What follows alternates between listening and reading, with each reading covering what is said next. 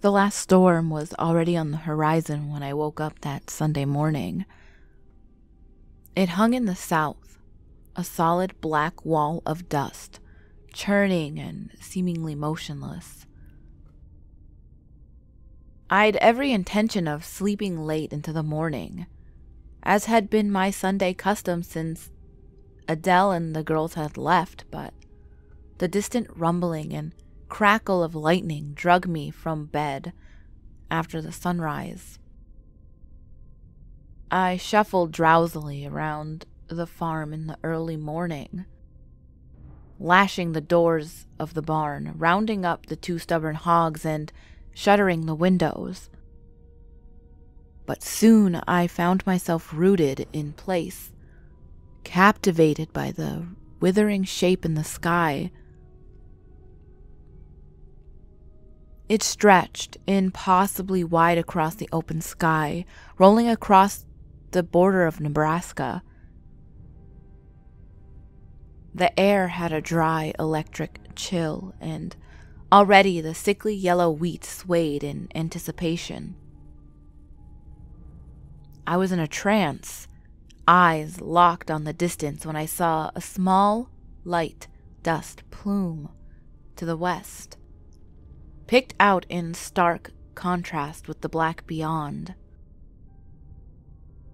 The horse and rider at the base of the little dust devil approached the farm at a sharp trot, and my dust, bleary eyes registered the silhouette. Carl Jordan had owned the farm next to mine for as long as my family has been the Dakotas. I grew up with this great booming laughter warming our home nearly every night. His usual broad, yellowing smile was absent beneath the recently trimmed mustache and broad-rimmed black hat.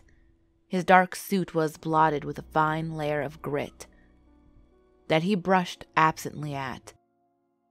"Eddie." His voice was tired and small as he looked down at me. "No church today?" I hadn't been in months, and he'd once admitted to envying me. I just didn't see the need any longer, and I've relished the extra hours. I ignored the question. "What's troubling you, Carl? Maddie all right?" I asked. He fumed towards the south, to the storm, and sucked loudly at his lower lip. After a few moments of thought, he sighed deeply, with a rumble. "The Hendersons are dead. All of them except Saul," he said, evenly, not returning his gaze to mine. I drank this in for a moment, feeling the insides of my sinus begin to burn in the cold and arid breeze. I definitely dwelled upon the image of the youngest Henderson, a tow-headed toddler with the dim-looking smile I'd seen in the general store with Saul and Molly a few days prior. "How?" I finally asked. He grimaced slightly, still gazing south. "Saul's missing. No one's seen him since last night. Molly and the kids are dead, and Saul's gone. It don't sound good." Carl slumped forward a little, and I saw, for the first time, how old he was. "The whole hornet's nest is stirred up over in Pickin'. He was gonna lose the farm, they say." Fleetingly, it concerned me that I could easily see the connection between these facts. "Maddie's fine," he said after a silent moment. "Just a little ill this morning. Thanks for asking." He broke from the black clouds and fixed his eyes on me. He offered a pale imitation of his familiar smile, but his eyes remained squinted tight, haunted. He looked as if he had more to say, but at last he just nodded and gathered the reins. "Be safe, Eddie," he said, a phrase worn smooth by repeated use, and turned towards the farm, trotting quickly, his head still cocked to the side of the storm. By noon, I could only watch as it reached up and blotted out the sun. The dust storm enveloped us, obscuring the sky of the hands of God. I did my best to ration the amount of bourbon I'd poured off that morning, watching the black wind scour the earth through a broken shutter slat. During the storms of the years before, pale and weak compared to this tempest, Adele would huddle with the girls to read scripture, inevitably ending with the revelations in hushed, reverent tones. I tried not to scowl at her fear and awe before, but now I could feel a little tremor of doubt in me as I looked up at the sackcloth sky. When the sky darkened a few shades at nightfall, I prepared a small meal of bread and fried eggs, and drained the rest of the bourbon. Later, I laid in the unmade bed, with the world spinning, and the sky howling outside, and tried not to think about it. The storm raged stronger than ever the next morning, the sun winking through the maelstrom, a fat circle of hazy orange like a fading coal. Later in the day, it showed no signs of abating, and I resigned to leave the house, if only to feed the animals. I tied my goggles to my head and a damp bandana around my mouth, but I still gasped at the ragged burn of the dust when I stepped outside into the storm. The lining of my throat seemed to crack and bleed within moments. I could barely see the barn, but I set out instinctively towards it.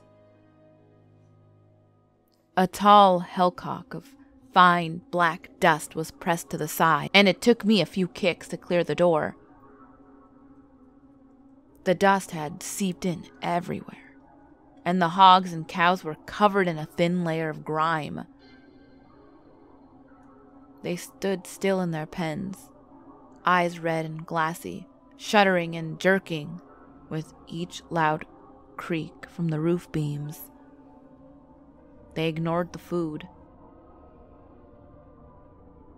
There was a twisting coil of anxiety in my chest when Carl arrived, leading the terrified horse behind him. His beard matted with dust, and he had to sweep the lenses of the goggles clean at my doorstep, but instead of entering, he only waved me out to join him. "You need to come with me," he shouted over the storm. The dust between his teeth had formed a thin black mud and flecked at the corners of his mouth. It was his tone, flat and even, that terrified me. I didn't argue, but pulled on goggles and offered him a second bandana. I followed close behind him, one hand on the horse's haunch. Carl picked his way down the path, navigating by some uncanny memory of the curves in this little road. He walked cautiously and deliberately west, for the better part of half of a mile, past Carl's own farm, towards the leaning shape of the Collins farm. A throbbing dread began to stir in my breast as we approached. The door was thrown wide open, and off one of its hinges, swinging violently in the wind. I could see Roger Collins, slumped in the doorframe, the coagulating blood on his forehead caked with the fine dirt. His eyes were open. The left eye beneath the bullet hole was flooded red and tilted wildly skyward. Clutched in his curled hands was a rifle with one spent casing. Abigail Collins and her youngest were inside, curled tightly around each other in the corner of the room. The flowers of blood that bloomed on the fabric of their dresses was bright and vivid. Slumped upright at the dinner table, as if ready for a meal, was another figure, filthy and caked in black dust. He seemed composed, sitting upright, proud, despite the pinprick bullet hole, clean and bloodless, standing starkly in the center of his throat. His grimy skin was dried and shriveled. His eyes were closed, the lids sunken over the pits. It took a long, yawning moment to recognize the disdated face. Saul Hatterson. Hands clasped around a little revolver, looking for all the world like he'd been dead for a week. Saul Hatterson, grinning obscenely wide, showing dried black gums. Despite the roaring storm, there was an unearthly stillness in this little house, and I can hear my heart thudding in my ears. I tuned to Carl with a pitiful expression, a plea for some sort of understanding. I was bringing them canned food. Roger was worried about being able to last out a long storm. He shouted from the front porch, where he was closing Roger's eyes and wiping blood from his hands. He looked up at me and stood. Jed's missing. I gazed around the room again, before turning to Carl. You don't think that Jed... I began, letting the idea remain unsaid. Jed was a quiet and sickly kid, but something about him always set my teeth on edge. No, he barked. I don't think a 15-year-old could be capable of this. But I didn't think Saul was either. None of this makes any sense. He brushed the lenses of his goggles clean once more. No, it doesn't. I agreed.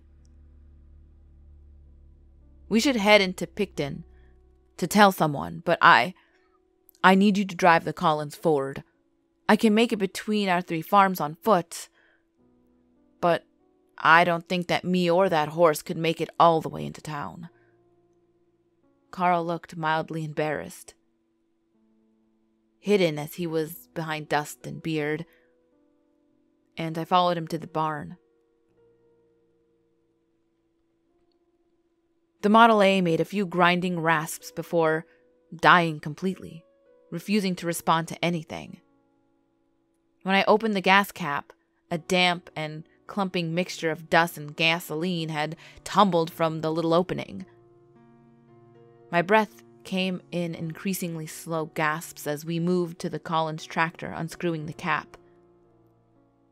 The same reeking clay was stuffed at the top of the tank. The walk back towards our farms was silent, my heart pounding as I struggled to keep my breathing steady, as the inside of my sinuses were scorched raw. First, Carl's tractor. Then we checked mine, both useless and clogged with this dust. If Carl was panicking as I was, he refused to show it. Eddie, I don't know what this means, he yelled to me as we crouched over my tractor, the sky dimming. But I think I'd appreciate it if you stayed with me and Maddie tonight. The storm should let up in the morning, I'm sure. I could see the last spark of fear in his eyes, and it brought me little solace. Carl went ahead, panicky with thoughts of Maddie, stuck in bed and on her own, and I agreed to follow shortly. I entered my house to gather my shotgun and a tin of coffee.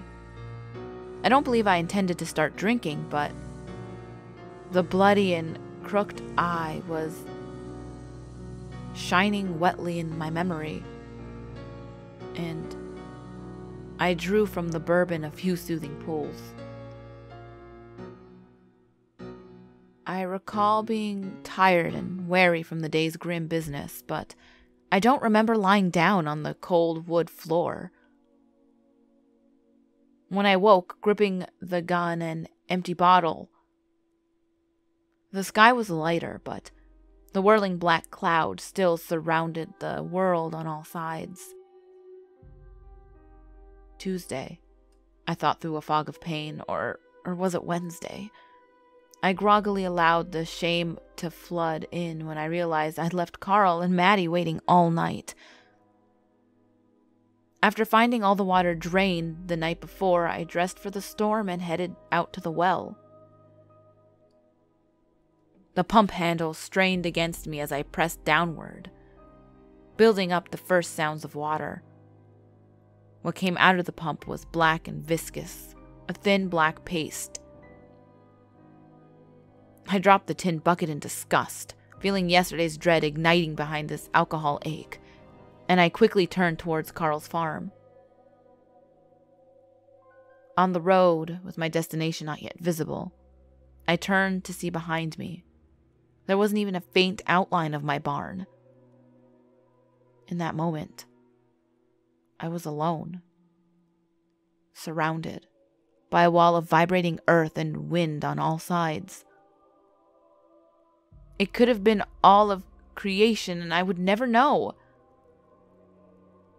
It could be the end of creation, and I would never know.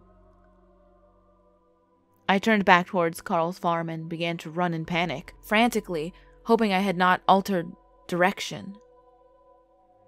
As the small, unpainted house came into view, I saw Carl's horse, lying, motionless on the ground, still tied to the railing on the porch. A small dune of black dust had formed against one side. The door, wide open, slamming into the wall with a sharp crack at each breath of the storm. My panic spiked like fever when I stepped inside and my body began shaking violently. Maddie lay, spilled from her bed, trailing sheets and shredded fragments of her nightgown. Her head was twisted and neck bruised and bent. The bulging glassy eyes seemed to stare directly at me. Her tongue was thick and black between her teeth. Seated on the bed above her, spiny legs dangling over the edge, was the dried and leathery corpse of Jed Collins, the missing boy. His eye sockets gaped empty and black as he silently grinned out at the world. Carl was nowhere to be found. I backed out quietly from the house, at least truly toning out the chaotic roar of the storm.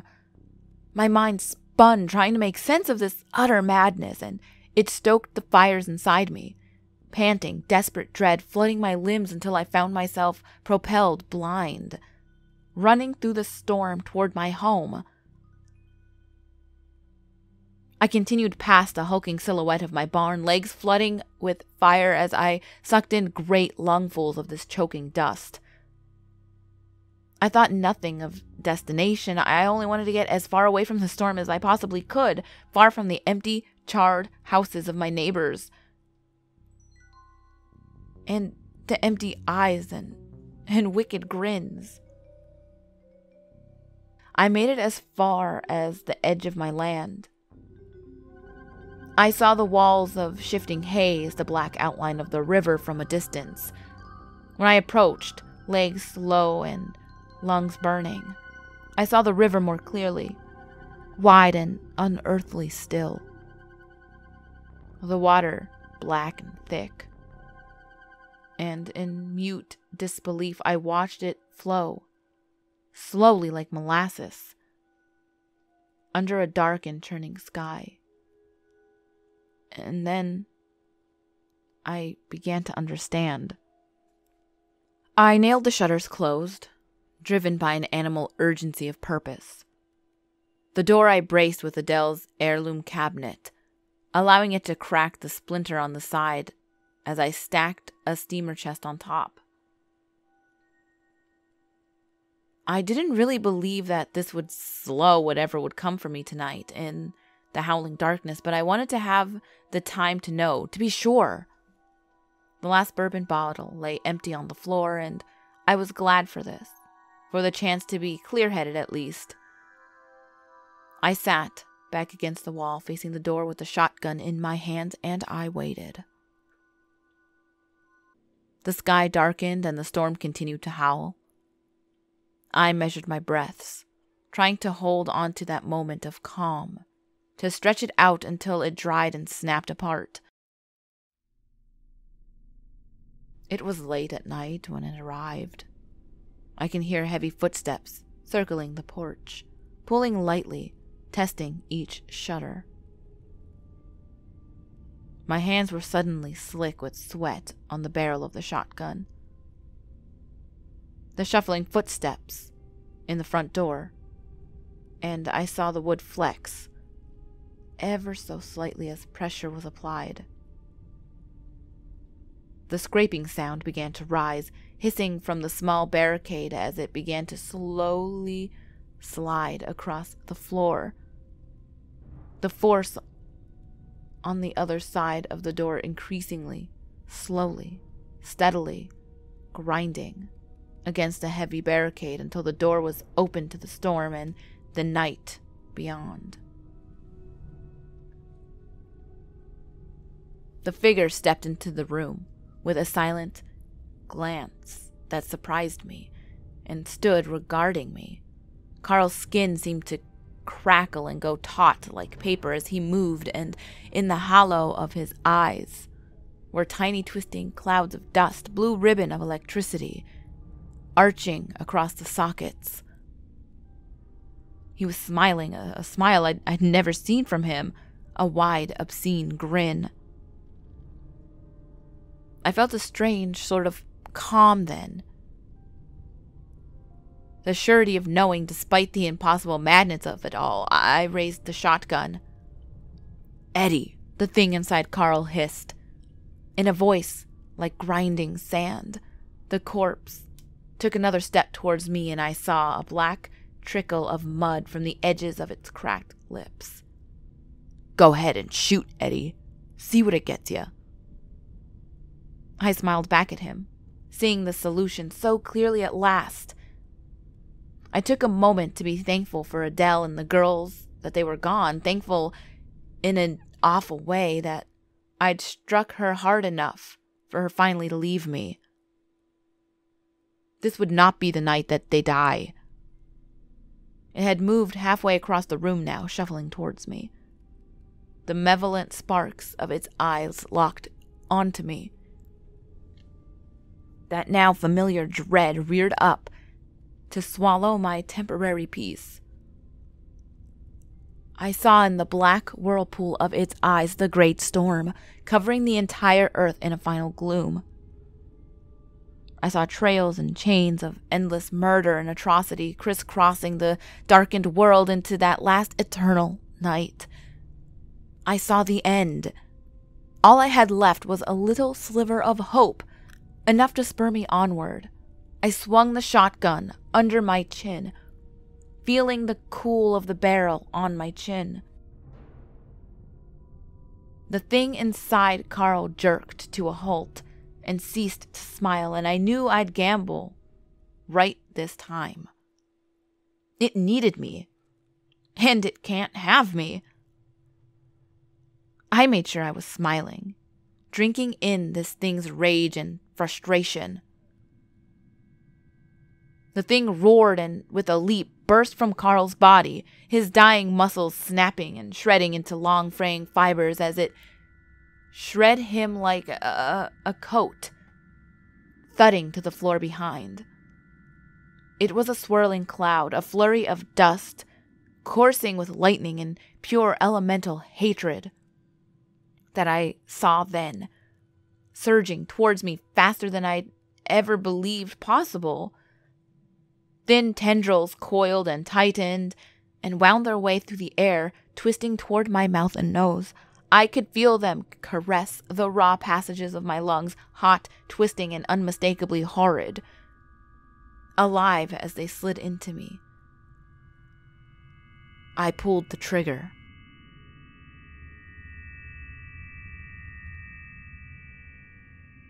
I hope you ghouls enjoyed this semi-long Nebraska creepypasta.